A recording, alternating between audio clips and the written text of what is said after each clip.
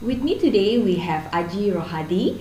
I actually first met him about a few years ago, I think about 3 years ago, when he actually interviewed me for his radio program. And today, now I have the privilege to interview him for my audio program as well. Okay, so thank you Aji for being here today. It's my pleasure. Alright, so previously you were a radio DJ, right, at the Radio Singapore International or RSI. Maybe you can share with me a little bit, how did you first start being a radio DJ? I started a long way since I was still in Jakarta. I think that's one of the reasons why MediaCorp, where RSI was housed, recruited me to come down to Singapore. So I started off my career in radio,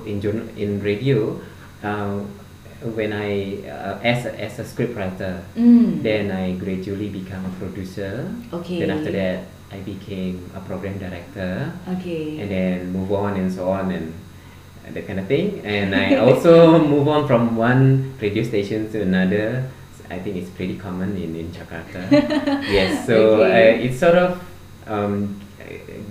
give me the long list of CV. It's making my CV longer and longer because my experience getting longer in radio stations. Not just because they see me not only work for just one, not have just work for one stations, but I have had the experience of working for several radio stations, so that sort of gave me the advantage. And then in 2004, I started working in Radio Singapore International as a producer presenter. Okay. And then that time RSI had always been RSI had Indonesia service. So that means they were doing broadcast in Bahasa Indonesia. So that's why they needed Indonesia radio reporter or journalist. So apparently I fit the bill. Or maybe I was just lucky. Yeah. Okay. Alright, so all the while actually you have been in radio industry. I mean, is radio is something that is actually very familiar to you, because like even before you came to Singapore, you were previously worked in a radio stations, various radio station in Jakarta and Indonesia. Correct, yes. And it's not that I plan to be in radio industry, but yeah, my major in university was mass communication in University of Indonesia.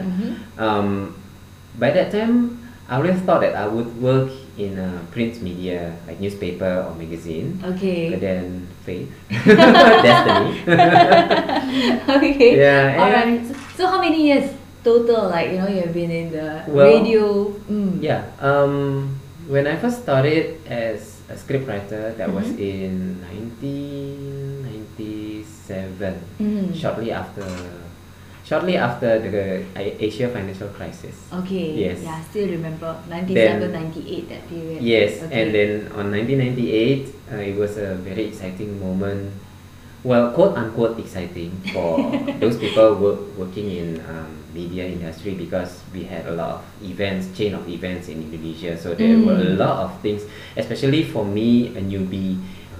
We learned a lot about working experience in the field. Okay. Kind of thing, yeah. Okay. But what do you like most of being a radio DJ? What do I like the most? Is that I reach out to people. I reach out to a lot of people. Maybe because for me radio is very personal. Yet it's not just limited to one person.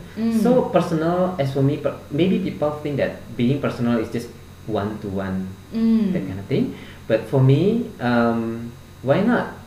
You have personal relationship, quote unquote, with many people at the same time. So I had personal relationships with my listeners. Okay, Yes. yeah, because the moment whatever things that you share in the radio itself, actually there's hundreds or even thousands of people actually hearing your sharing. Yes. Right? Okay. Yes, I reach out to them.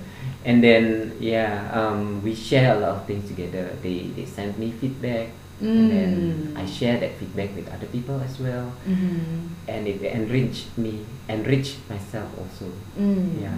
Okay. Alright. Just now, interestingly, you mentioned that actually never in your plan to be a radio DJ, because previously you study mass communications in Jakarta in Indonesia.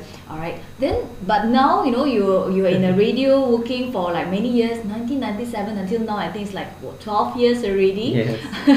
Well, so okay, it's not, I mean, okay, now that you mentioned that I didn't plan it, well, I never really planned also till how long I would be working for radio stations in radio industry, because at this point of time, I'm not working in radio anymore. So, yeah, I just go with the flow. Okay, alright. But come to my next question is because, I mean, like looking at your background, you never really thought that you were going to actually work as a DJ, as a radio DJ. But do you think everyone can be a radio DJ, or must they have like very good and sweet voice before they can actually go into broadcasting, or like everyone also can?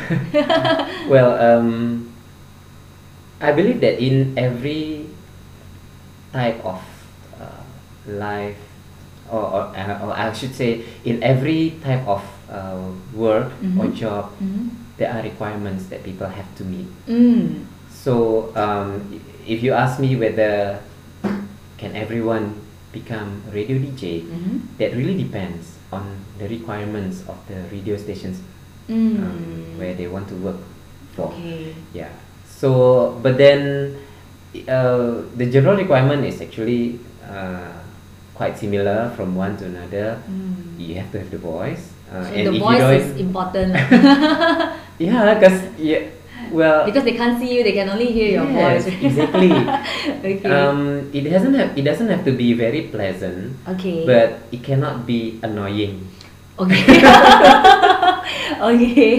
Yeah. Okay. And then you have to have some sort of materials to talk to. Okay. Like you cannot be someone who is very silent, who's very introvert.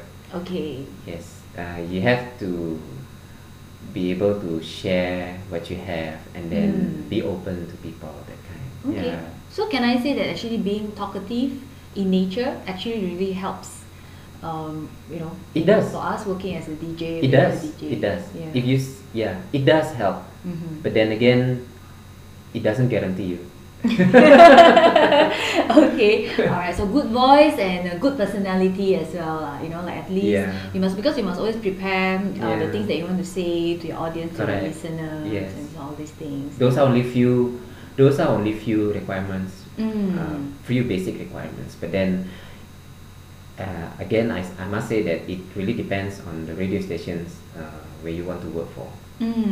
Okay, alright. Then what about because there might be someone who is currently listening to these audio programs, right, who probably really wanted to become a radio DJ one day, but maybe unfortunately they don't really have a very good voice. I mean, of course, maybe their voice is not so annoying, but maybe they don't really have like such a very pleasant and good and sweet as those people who is already in radio. So, do you think they still have chance, or is there actually some kind of training that normally you have to undergo first before the radio station, like broadcast you?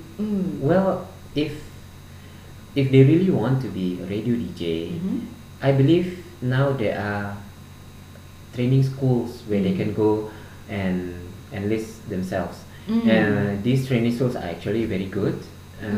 They can really prepare people to become radio DJ, but then they themselves have to prepare for their backgrounds, and then their experience, and then their knowledge to bring in, because they cannot just learn about how to speak. It's